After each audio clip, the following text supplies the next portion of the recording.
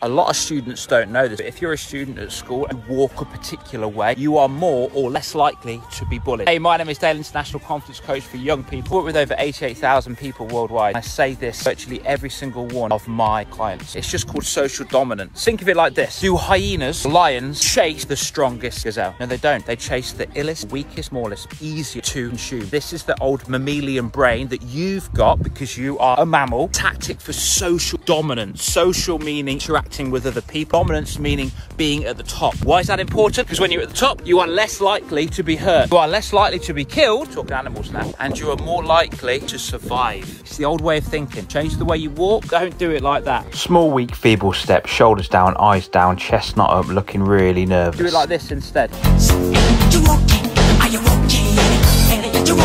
That was a joke, by the way. Head up, never look down, long purposeful stride, shoulders back. Change the way you walk. You will change your interactions around school. Have a cool day.